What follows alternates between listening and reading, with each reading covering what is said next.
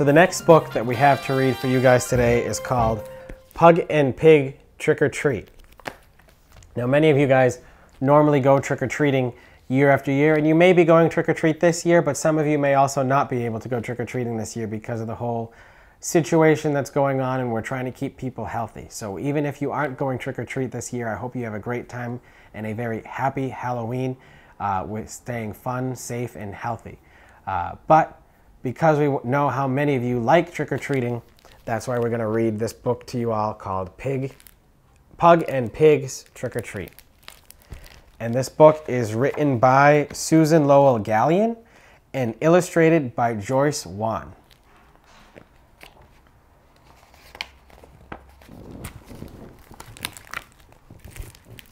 This is Pug and Pig's home.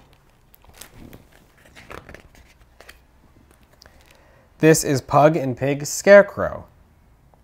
These are Pug and Pig's pumpkin. These are Pug and Pig's costumes. Pig likes the snug fit of her costume. She likes how her bones glow in the dark. She likes that the mask covers her face. Will anyone know who she is? Pig likes her costume very much. But Pug does not like his costume at all. His insides feel squished. His outsides feel squished. He does not like that the mask covers his face. No one will know who he is. Pug does not like his costume until it is scattered all over the yard. Tonight is Halloween. This is Pig's costume, and Pug is not in costume. Pug does not care about Halloween anymore.